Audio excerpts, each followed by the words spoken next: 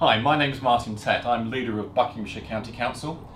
There's only a short period of time now between where we are today and the 25th of May, which is the final date for the receipt of representations on the proposal to modernise the local government of Buckinghamshire.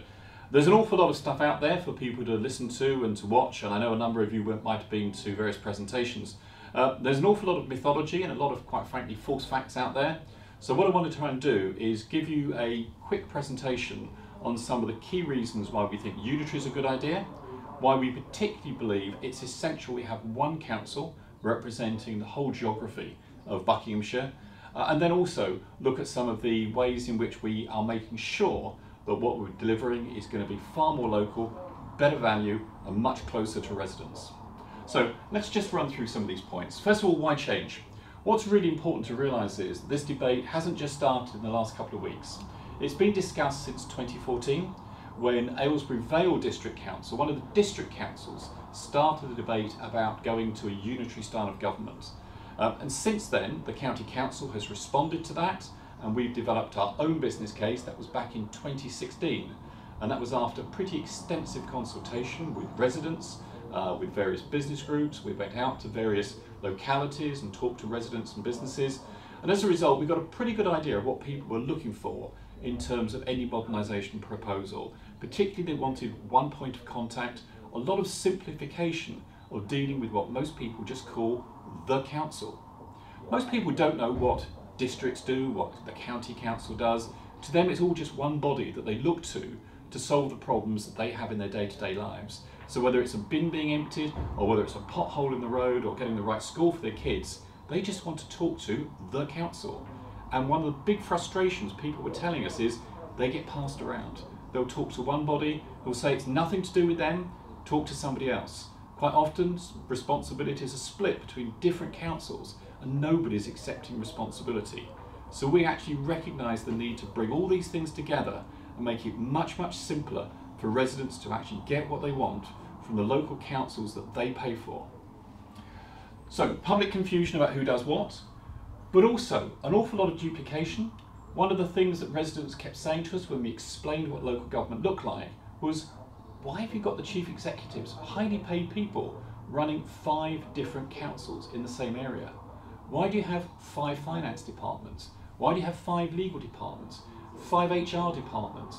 All of that duplication, when actually you could just have one team looking after the whole of the county, and that would save a shed load of money for residents that could be spent on frontline services. There's also a really key factor here, which is in the good old days when there was lots of money in local government, some of these inefficiencies you could just basically shrug your shoulders a bit, but the reality today is in a period of what some people call austerity, where government is actually limiting the amount of money they give to local councils, and in the case of Buckinghamshire, this year in 2018, there is absolutely no revenue support grant from central government for local councils in Buckinghamshire, so we have nothing coming from central government now. Everything we spend relies on your council tax. What we have to do is be really efficient with the way we spend that money. So there's no way in the next 10 years we're going to see any change in that. So what we have to do is look ahead and see the way in which we can make the very best use of every pound of taxpayers' money that's coming in. So that's why, with increasing costs, increasing demand, and actually no guarantee there's going to be any extra government money, we have to look to be more efficient. We also need to increase the financial resilience of local government. Some of you watching may be familiar with the fact that a council just to the north of us in Northamptonshire, the county council there, faced with growing demand for pressures in adult social care, children's services and education, they've effectively gone bust. They've become bankrupt. And that's a real problem for the whole of local government.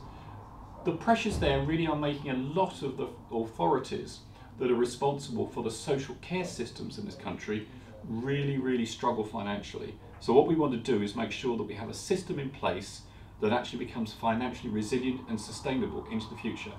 All of these factors together are really driving a need to become far more efficient, and that means moving to a unitary style of government. There were 2 options put together over that period of time. So back in 2016, the County Council developed a business case. We looked at all the options. One authority for Buckinghamshire, looked at 2 authorities for Buckinghamshire. We even looked at 3 potential authorities for Buckinghamshire and modelled through exactly what that would mean in terms of savings and increased efficiency. We put forward that proposal in September 2016 to government, and it's a well-proven model. This is not something new or radical. This is a system that operates quite widely now across the country, and it operates on a proven basis, and it's really efficient and it's effective, and even though it's been in place for a number of years, nobody has changed it, so it works really well. Our district colleagues came forward with a different proposition in January 2017 in response to the business case that we put in, and what they suggested was breaking up Buckinghamshire, effectively reducing it to a sort of postcode, a bit like Middlesex is today, and having instead a northern unitary based around Aylesbury and a southern unitary based around High Wycombe. And that proposal went in, and both those were with government for a period of about a year to be evaluated. The State came back with the conclusion, which said that they recognised that the proposal for a new single council was the best proposal to improve local government and service delivery in the county. It would generate savings, increase financial resilience, and facilitate a strategic and holistic approach to planning and housing challenges. And that meant we could deliver good local services. By contrast, and very importantly, he almost effectively ruled out the 2 council option. He said that establishing 2 councils for the current county area is unlikely to improve local government in the area, generate significant savings, or improve or provide the capacity to sustain major services or address planning and housing challenges. Therefore, he was minded to approve the proposal that we'd submitted for a single council for the Buckinghamshire geography. So why 1 rather than 2? Well, besides the Secretary of State's decision, I think there are 10 key underpinning reasons. First of all, it provides a much stronger voice for residents and communities and business in Buckinghamshire. And why that's important? Because there's so much change going on. We need a strong voice. We need to be able to knock on the door of senior secretaries of state, senior ministers, and actually get hearing. We need to be able to require, almost demand, the sort of money we're going to need for key infrastructure like roads, the health service, broadband, that this county is going to need as we enter a period of very rapid growth over the next 20 to 30 years. And only when you can speak with the authority of representing something like 530,000 people can you get that hearing. You would not get that hearing if you were just simply a Wycombe-based small council borough. It also generates the biggest savings. We're going to generate at least 18.2 million each and every year. And on a like-for-like basis, the equivalent for breaking Buckinghamshire up into 2 would only generate something like 10 million. So that's 8 million extra each and every year from having a single authority covering the geography of the county. Thirdly, strategic planning. I just mentioned the big growth agenda that we have for the county. That's going to see something like 90,000 new houses between now and around 2050. That's an enormous increase. What we need to do is look at it on a bigger palette than we do at the moment. At the moment, most planning is done on a district basis. So effectively, every little district looks at its own geography rather than looking around it at the bigger context. And you make different decisions when you look at a wider context. So for example, one of the things you would do is you wouldn't just look at where houses could go, you look at the transport implications, you look at where people are going to work, how they get to those jobs, how in fact the employment sites then reach big communication hubs like Heathrow Airport or Luton Airport. It gives you a completely different context when you look on a much bigger scale. You also have the scale to drive big efficiencies. Now, all credit to some of my district colleagues. By having a single waste collection contract between Chiltern and Wycombe district councils, they've saved many millions of pounds. But just think what you could do if that same waste contract covered all 4 district councils in Buckinghamshire and the county council, who run a lot of the waste sites around the county and dispose of all the waste that the districts collect. Just think of the buying power we would have there and the many, many millions that we could save on behalf of ratepayers. And lastly on this, the ability to attract and retain the best staff. One of the things we rely on to deliver really good services is that we get the very best staff. we're in a very competitive market for really good people. And this is a very high price area because of the high cost of housing. It's really difficult to attract people here. And if you broke Buckinghamshire up, if you effectively disbanded Buckinghamshire, you'd have two small councils trying to attract the very best people. And that's a really difficult thing for them to do. 5 other reasons. First of all, you can remove the significant risk of splitting up statutory services. Statutory services are services that we are legally required to provide. Sometimes they are inspected by government or external organisations to make sure the standards are correct. So for example, children's services, particularly protecting some of the most vulnerable children in the county, and also adult social care, and that's services that we provide particularly to the elderly population, but also to many adults in mainstream life but who have some form of disability. Those are really important services. They're provided on a county-wide basis. Splitting those up, tearing them apart, would carry significant risks in terms of the service delivered to some of the most vulnerable sections of our community. We also risk our excellent education system. It's been the county council over the last nearly 50 years that's protected our current education system. It's one of the very best in the country. It's one of the reasons people give for moving to Buckinghamshire and for businesses relocating to Buckinghamshire. Putting that at risk is a really significant problem if you try and split up the county. We also have very close alignment now with colleagues across the public sector. So for example, besides a Buckinghamshire Council footprint, we also have a similar footprint for our clinical commissioning group that actually decides what the NHS is going to provide locally. Our hospital trust is also done on a Buckinghamshire-wide basis. We have a situation that the fire and emergency services are on a Buckinghamshire-wide basis. Our local enterprise partnership, which is a government body for delivering money down to businesses and for infrastructure, is on a Buckinghamshire-wide basis. Many business organisations are on a business-wide basis. So actually what you've got across Buckinghamshire is a footprint that would need to align. Again, breaking up Buckinghamshire introduces lots of complications, lots of inefficiencies into that. There's also a concern that's been raised with me that if you break up the county, what you end up with is domination in both potentially smaller boroughs by a very large centre. So for example, in the north, a domination by Aylesbury, which isn't something that a lot of people in some of the smaller villages and Buckingham as a town actually relish. And there's also a concern in the south of a domination by Wickham, and if you live in places like Amersham and Chesham and Presswood, is that something you want? And lastly, the scale of the savings mean that you have significant financial resilience. Interestingly, within the last couple of days, the proposal to have Northamptonshire split into 2 separate unitaries has been questioned. Some of the district councils who would be involved in that are now saying, do you know, that just wouldn't be financially strong enough to actually last for a period of time. They actually are now saying that maybe they need a single county-based unitary there. It's very important to stress that what I'm talking about here is not a takeover by the county council as it's being portrayed by some colleagues in the district council. This is absolutely about creating a single new council, the disbanding of all 5 existing councils and creating one new council that absolutely combines the very best of the district and the county council.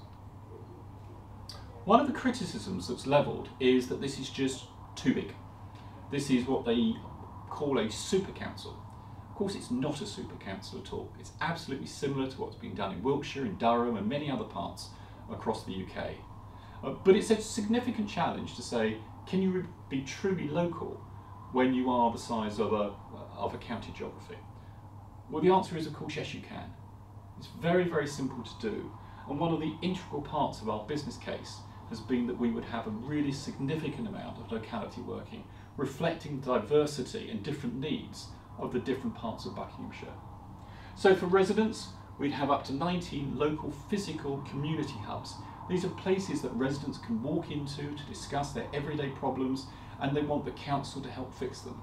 Of course, they can still do stuff over the internet, but actually lots of people still want somewhere where they can actually talk to a real person, and we provide that. We'd also have 5 local planning committees. Now that's one more than exist in the current district structure, we'd have a separate one for Buckingham, and that would mean again that local decisions on local planning applications would be taken by local county councillors, local unitary members on planning applications relating to their own area. In terms of the structure as well, what isn't decided centrally, which will be the big strategic issues, we would want to devolve down to a structure of local boards.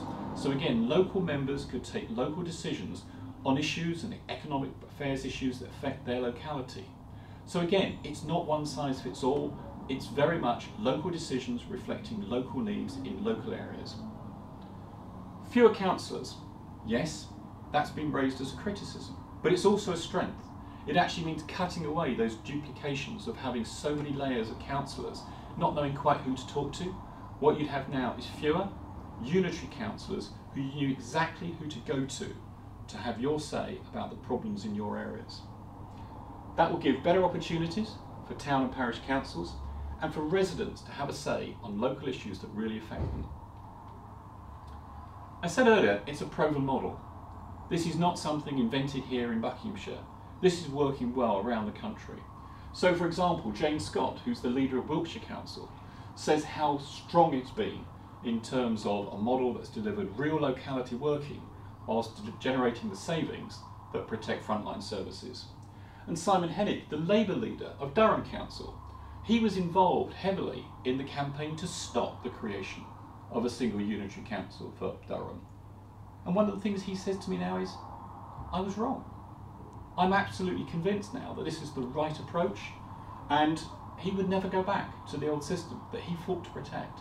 And I'm sure that many people who campaign against this in a couple of years' time would say exactly the same thing.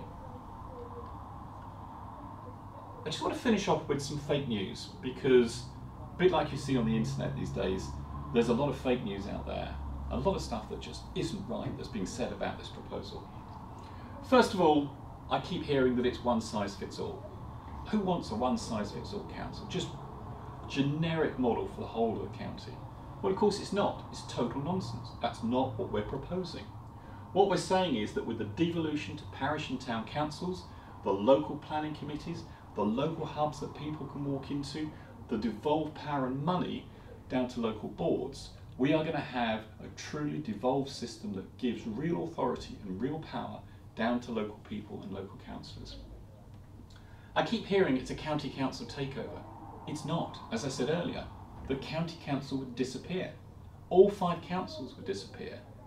It would be an entirely new council with newly elected councillors, a newly elected leadership, a newly appointed executive to take forward the new organisation. I keep hearing that residents don't want physical hubs. They don't want somewhere they can actually walk in and talk to people. These days, everybody uses the internet. Now, I'm sorry, I really disagree with my district colleagues on this. Of course, many people do now use the internet, but the reality is there's a lot of people who still want to talk to somebody and not to a machine. So we like the idea that we can have a physical presence that people can go to. Sometimes it's the elderly people. In some parts of the county, it's actually that they just don't have a good internet connection. I keep reading that there's a £40 million black hole in the county council's budget, and that's the only reason we're promoting this particular option. That's absolute nonsense. There is no £40 million black hole in our budget. No one has ever been able to explain where that number has come from or what time period it covers. It's complete nonsense. In fact, with really prudent financial management, the county council in the year that's just finished, that's 2018, has actually come in under budget, and that's provided us with the financial strength to be able to invest more in our roads this year. That's why we're able now to roll out a £5 million pothole filling programme that's actually just kicked off. And lastly, I keep hearing that 2 councils would give you best value and be more local. Well, quite frankly, there is no evidence to support that. Breaking up Buckinghamshire, turning us into a postcode, breaking up vital services, 80% of the services in this county are actually provided by the county council on a local basis already. We're really talking about those other 20%. Are they really more local? I don't think so. I live in Chiltern District Council. I don't feel that Chiltern District Council is more local to me than many of the other services I get from the county council. My local tip is local to me. So here, 2 new councils, quite frankly, would struggle to retain key staff. With much duplication of those big, high cost value services, it would reduce the money that we could save to spend on the front line, and we wouldn't be able to protect local services in the way that we can do with one council and the bigger savings. Wycombe, to me, isn't local, because remember, it's not about keeping what you've got today, it's about having that big borough council run out of High Wycombe or run out of Aylesbury. It's not about keeping your little local district council. It would still be very, very different. You have to decide whether that would be a better option. I'm absolutely clear it wouldn't be. So just in summary, what we would see if we actually went ahead with the proposal we put forward. First of all, something that is far simpler. We cut out the confusion of who does what and too much finger pointing between councils. It would be much better value. We'd save at least 18 million each and every year. That would enable us, for example, to more than double the amount we spend on our capital programme of resurfacing roads and still have money left over to protect many other frontline services.